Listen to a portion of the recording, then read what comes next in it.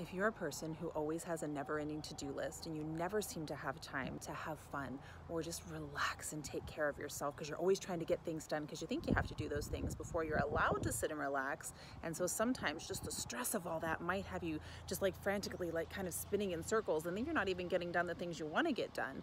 What I'm going to encourage you to do is schedule your fun and your relaxation first, because you'll always have time to do the things you need to do. And sometimes we kind of avoid the things we need to do because it's exhausting to never have time for you, to never have time to take care of yourself, to relax, to have fun and enjoy everything that you're working so hard for.